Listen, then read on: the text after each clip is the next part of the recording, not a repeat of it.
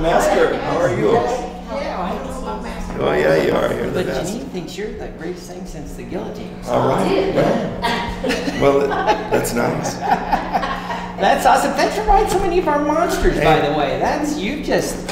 You know, I love the stuff, and who doesn't? Yeah, but you're using it on stage. Oh yeah, yeah, I use it everywhere. Oh, that's It's on every night in our show.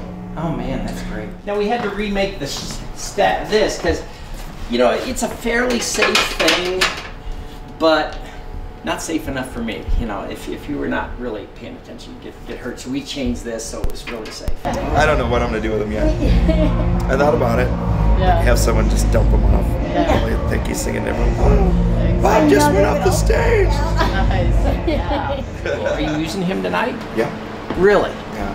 You're picking him up here and you're gonna have him. I'm gonna put him in the wheelchair and I'm gonna wheel him out. Well, actually, I'm gonna have That's Ozzy awesome. Osbourne wheel him out. Oh no, are you 'Cause serious? Our Ozzy wheels me out and I sit in the chair and I sing "No More Mr. Nice Guy" as Ozzy Osbourne's pushing me in the wheelchair, and then I get up and walk around. So I thought, what if we pushed this, and then just walked away through a curtain or something, and I appear somewhere else. Oh man, Like right into the next song. Right. And they go, what? And I got the snake and all that. So cool. You've got to be one of the hardest working bands in the country because you're trying to exactly replicate their music, their persona, their makeup, And their tour. concert.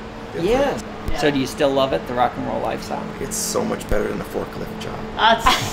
Have you done the forklift job? Yes. See, I've done the forklift job, but I don't know if I could handle the pressure and the anxiety and the night to night late crazy. I don't know. That's really kind of a gift. I mean, if you can handle I think that. I was born with it. To be honest with you, I have a cassette tape at home. I grew up in a foster home. My mom and dad, they took kids in. I was 3 years old and I was taking my little tape recorder. I don't know why I did this. I don't know what made me think about what DJs did or interview people. Right. I don't know what that was.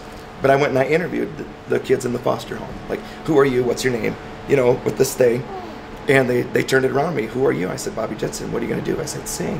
Oh. You know? So I have to. And you were how old? 3 years old. That's I said, to me, they said, how old were you? I said, that's 3 years old. borderline destiny stuff. I mean, you get a story like that. It's like, Yeah.